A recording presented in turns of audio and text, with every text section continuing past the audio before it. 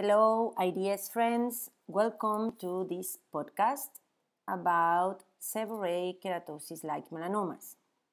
So this is the scenario. Sometimes we know that melanomas can look like seborrheic keratosis, and indeed it was demonstrated that around 1% of those biopsied SK-like tumors were indeed melanomas, and only half of them were excised to rule out melanoma. As in these examples, you can see two quite similar tumors, but on the left you have a seborrheic keratosis and on the right this is a melanoma. And to make it more difficult, we know that sometimes seborrheic keratosis can also present very unusual dermoscopic patterns, as you can check also in the podcast about unusual presentations of seborrheic keratosis. As for example, in this example, this is a seborrheic keratosis, but of course, this was proven by histopathology examination because it looked like a melanoma. So this is the most challenging cases.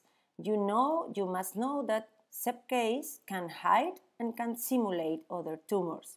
And probably the most difficult cases are on facial and lentigo-like lesions because they can look like lentigo maligno.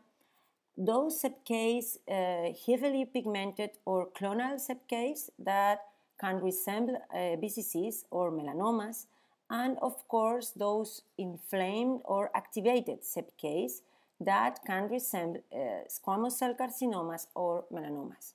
So this is the point. We know that SK can look like melanomas and melanomas can look like SK. So we conducted this study reviewing all of these more than 100 proven melanomas that clinically resemble SK. And as suspected, what we found is dermoscopically these lesions show the combination of the features usually seen in melanocytic tumors and also these features typically seen in seborrheic keratosis.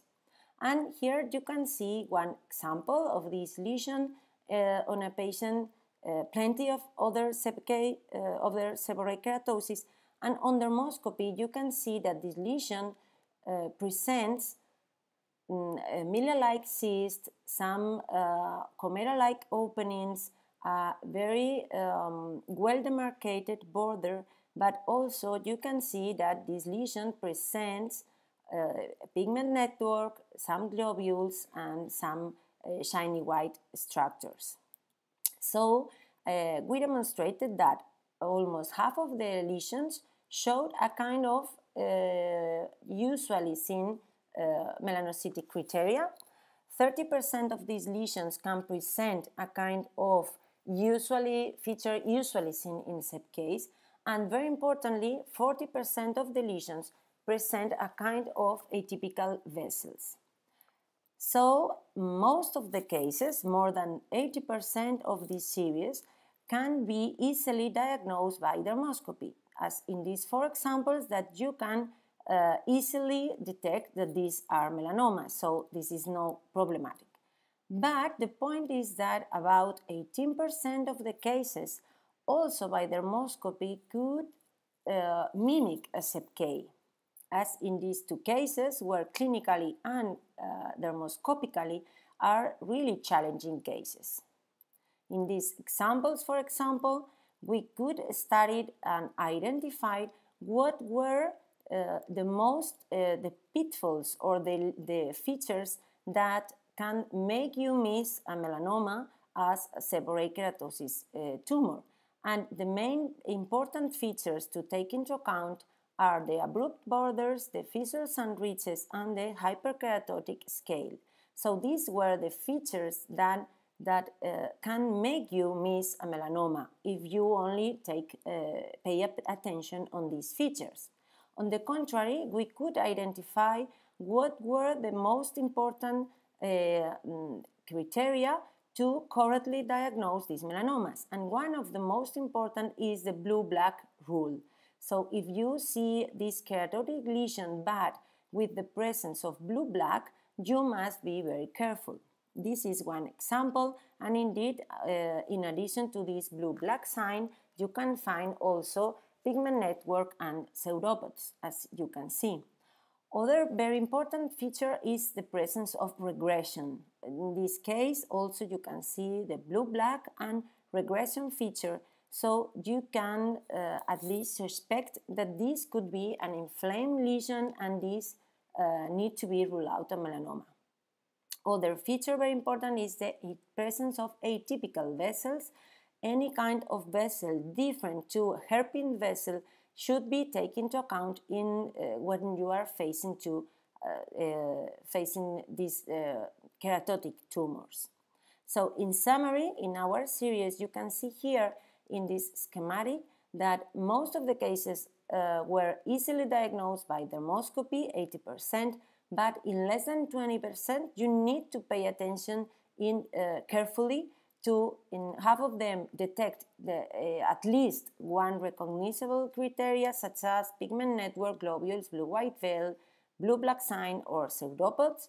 But there were other cases more difficult, and in this, at least in this 4% of cases, if you pay attention, you can find atypical vessels or regression features, but the bad news is that less than 4% of the lesions were these kind of really difficult lesions, because indeed these lesions were showing no criteria at all, as in this case, for example, on the forearm of a lady.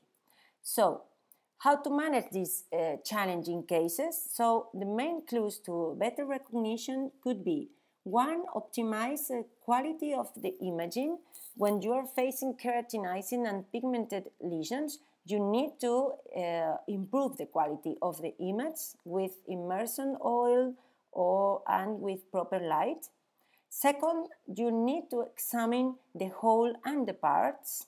And third, you need to pay special attention to the periphery, because it's where you can find easily melanocytic features. So these are two examples where you cannot have a good quality image. On the contrary, here you can see that in this lesion, very keratotic lesion, you can find easily blue-black sign, blue-white veil, and globules. So this was a melanoma.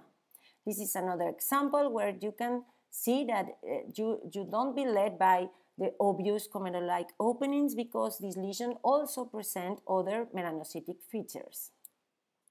And the good news is that even on non-experts' hands, dermoscopy can really impact your detection of these difficult lesions.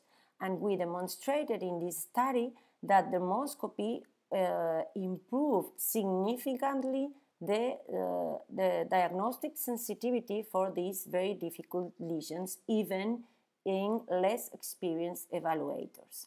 So the conclusions should be that dermoscopy, in addition to clinical examination, dermoscopy makes the diagnosis of SK much easier and also improves the detection of challenging cases such as these SK-like melanomas.